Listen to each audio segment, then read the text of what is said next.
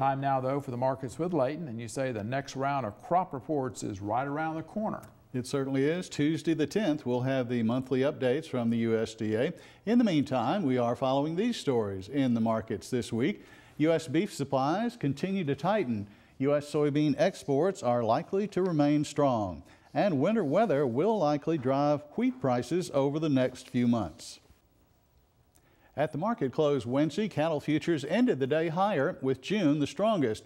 January feeder cattle ended the day 20 cents higher. Now, most analysts are confident it may take up to 2 years to increase beef supplies.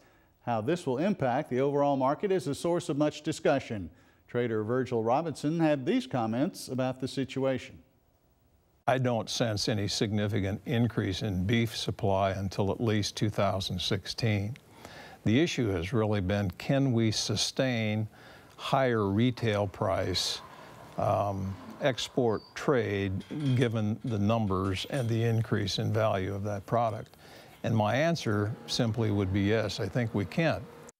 Do I expect a straight up ascent in the market? No. But over the course of the next many months, I think beef prices will continue to irregularly move higher. The National Pork Board on December 1st launched a 3-week social media campaign targeting Hispanic consumers. The campaign is promoting pork-based meals to Spanish-speaking consumers. The program is centered on the Pork Board's Spanish language Facebook page. Visitors to the page have a chance to win a gift card to buy pork products. First, though, they have to leave comments about the pork recipes that are featured each day on that Facebook page. Our trivia quiz this week concerns pickup trucks. Let's take a look at that quiz question. What state has the highest number of new pickup truck sales? Is it California or Mississippi or Texas or Oklahoma? I'll tell you at the end of the markets. It's no secret that exports have been driving the soybean market these recent days.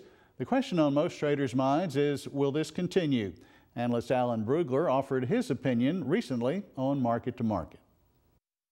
It probably doesn't have a real long leash to it, but again, we know the mechanism. We've already got export commitments for 90% of the USDA forecast for the year, and we've still got 8 months left in the year. So the market needs to slow down the export demand.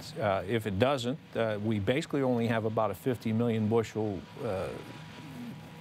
room in the carryover. All right, USDA is 170, 120 is pipeline or minimum supply. So we can't allow for a whole lot more export growth here.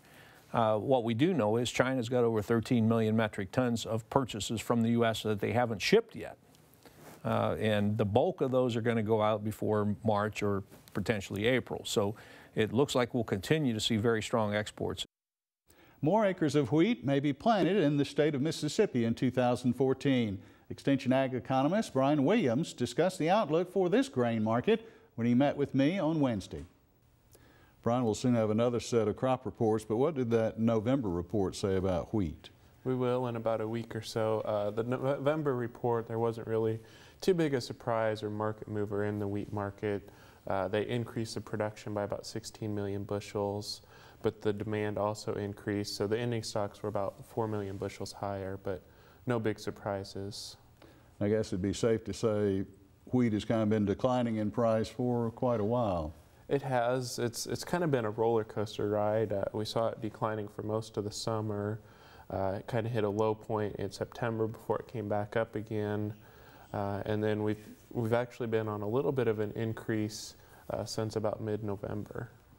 Now, some analysis I've read in the last week indicates that this creep higher, as they described it, might continue. Would you agree with that? Or? I do. I think so. The big thing is demand for wheat's been strong. There's also some concerns with weather. In the Midwest, they're expecting single digits, possibly even below 0 temperatures, and there's some concerns that could potentially hurt the wheat crop.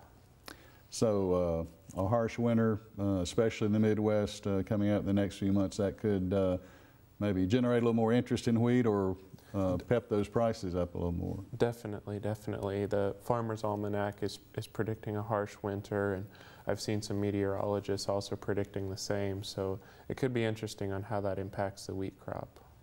So even looking to February and March, it really depends a good bit on the weather situation as to what kind of prices we may have for wheat.